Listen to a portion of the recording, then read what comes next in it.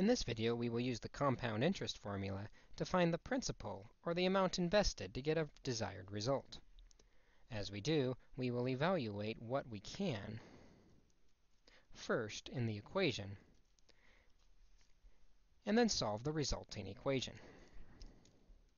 You may recall that the formula for compound interest is a equals p times 1 plus r over n to the nt. We want to know how much money, that's our principal, would have to be invested at 6%. This is our rate, which is always written as a decimal, 0.06. It is compounded weekly, meaning the number of compounds in a year is 52.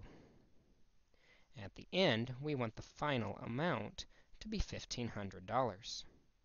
Plugging this into our formula, we get 1,500 for the a equals some unknown principal times 1 plus the rate as a decimal, 0.06, over the number of compounds, 52, to the nt, or 52, times the 15 years, which is our time.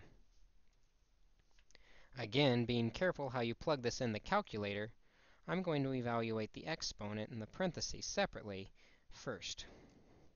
1,500 equals p times, using several decimals for accuracy, 1.00115,385 to the 780th power.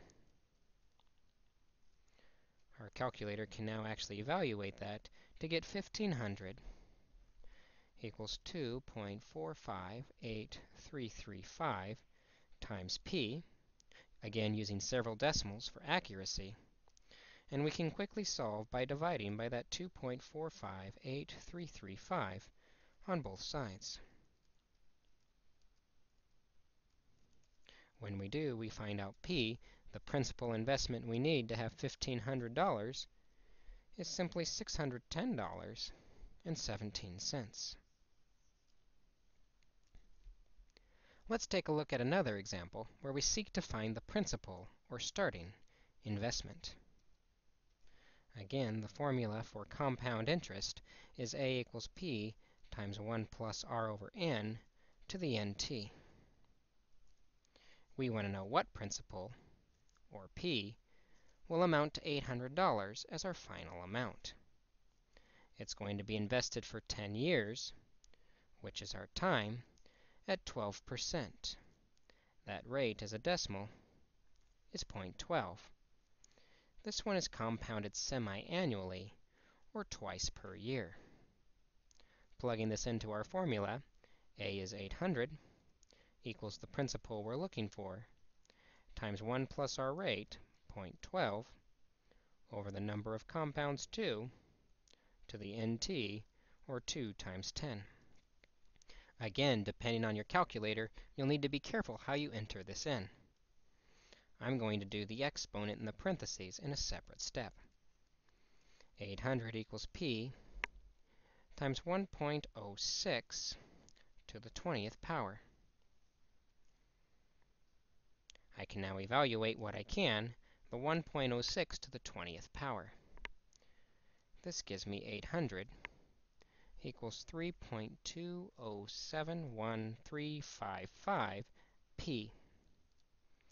Again, with exponential functions, it's important to use several decimals to ensure accuracy. When we divide by 3.2071355 on both sides, we end up getting our p alone. The investment we need to have $800 after 10 years is merely $249.44. To solve for p in our formula, we simply evaluate everything we can, being careful with our calculators, and then solve for p like we have any other equation.